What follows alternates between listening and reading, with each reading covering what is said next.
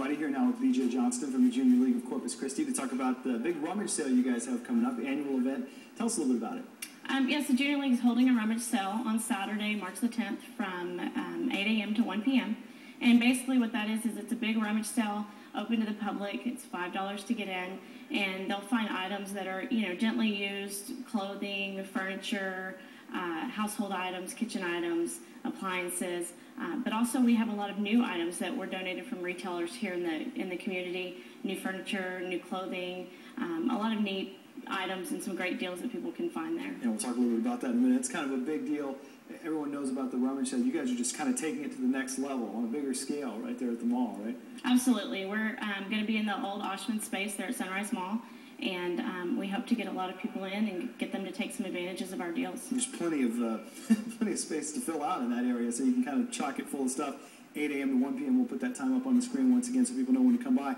But unlike the typical rummage sale like you just touched on, you've got some new items as well. That required, I guess, getting out in the community, people who wanted to kind of support this. We did. We had some great sponsors that donated items, new furniture, new appliances, new clothing.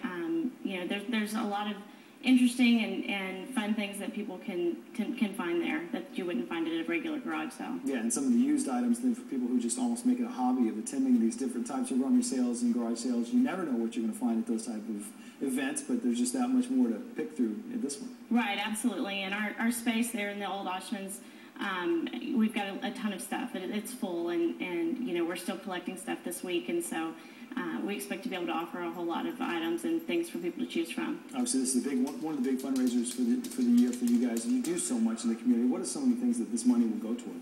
The money will go directly towards the community, towards community events. The Junior League of Corpus, we pride ourselves on creating a better place for children and a better environment for children in the community. And so some of our projects have been like Kids Place and the skate park and different items like that.